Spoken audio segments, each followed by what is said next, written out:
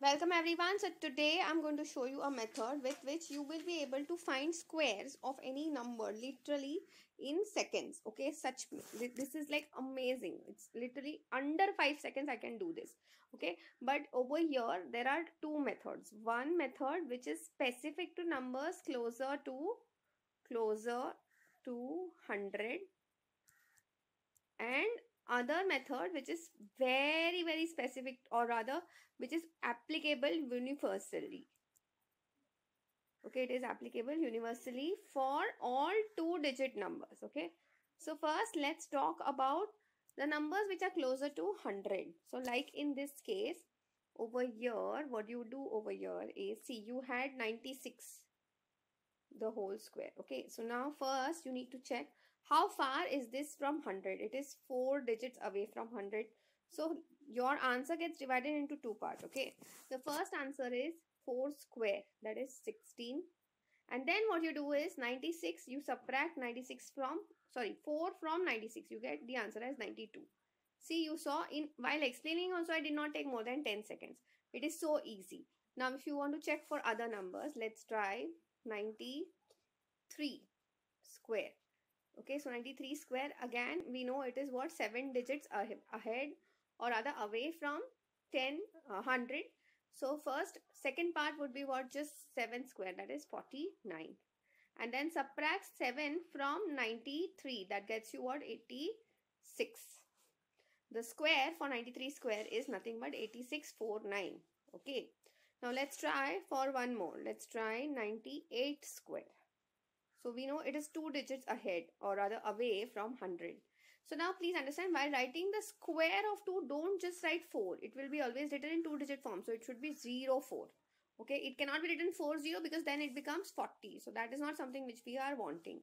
We want 4, so we'll write 04 because we want it in 2-digit form. And then you just subtract 2 from 98. So you get the answer as 96. Okay, now let's try for one more. We have, let's do 89 square. So now again, 89 square is what? 89 square is 11 digits away from 100. So here also, first we will do 11 square. The answer is 121. But like I said, we are going to write only and only the two digits of your answer, the last two digits of your answer. Okay, so 121, the 1 will be taken out. Okay, and then you subtract 11 from 89, that gets you what, 78, and then you add 78. We had 78, you add 78 with this 1. So answer comes out to be 7921. Okay, I hope you're getting how easily you could do this.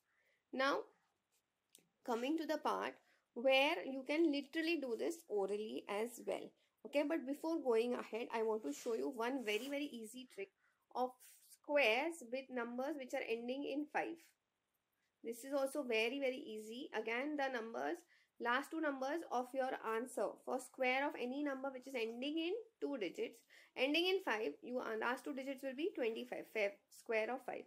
And then next you multiply 2 with the next number which comes in the number system. 2, the number which comes after 2 is 3. So 2 into 3 gets you 6. So 25 square is 625. Let's try for 45 square. That gets you, again, 4 gets multiplied to the next number which is 5. So 4 into 5 gets you 20. And then the last two digits are what? Yes, the last two digits are just 25. So you saw how easily you could do this, right? Now, coming to the part where I said that we are going to do, or we are going to find the squares of any number, but with the universal method. Okay, let me try some other number first. Let's try 46 square. Okay, so first thing what you have to do is just write square of 6. Square of 6 is what? 36. Then you multiply all the three numbers given over here. So 4 into 6 is 24, into 2 is 48. So you will write 48. And then you just write square of 4, which is 16. Okay, but you are understanding how am I writing, and then you just add. How am I writing this? While writing, you're just leaving one digit of the previous operation and then writing the next answer. Like in 36, after that we got 48. So I wrote 8 below 3 and not below 6. Okay. Only then you will get the right answer. So here when you add this becomes 6, 11, 1 carry, 11, 1 carry, 2, 1, 1, 6. Okay. So this is how you should be doing these kind of calculations. Very quickly I'll show you a couple of more. Let's try this for 78 square. So again, first we'll write 8 square, which is 64. Then we'll multiply all the 3 digits, which is what? 7 into 8 is what? 56. Into 2 gets you 112. So 112. Okay. And then you will write just 49, 7 square, which is 49. So while writing 49, you will just skip the 2. You will not write 9 below 2, but you will write 9 after the digit which is happening after 2. So then you just add all of them. You get 4, 8, 10, 1 carry, 6. Okay, so I hope you're getting how to do these kind of questions. Now let's try one more. Let's see if we are trying to find 23 square. So 23 square again. You will write that answer. It is just 9. I understand. But you will write it in two digit form. So it will be 0, 9. Then 2 into 3 into 2. That gets you what? 12. And then you just take 2 square, which is 4. So answer comes out to be 9, 2. So sorry, the answer for this one comes out to be 9, 2 and 5. 1 plus 4 is 5. So you saw how easily you could do all of this. Okay. Now let's go back and see if we can do this for these big numbers as well. So 93 square. So first we'll write 3 square, which is 0, 9. Then we will do 9 into 3 into 2. That gets you what? 54. And then just do 9 square, which is 81. Now just add them. So we have 9, 4, 6 and 8.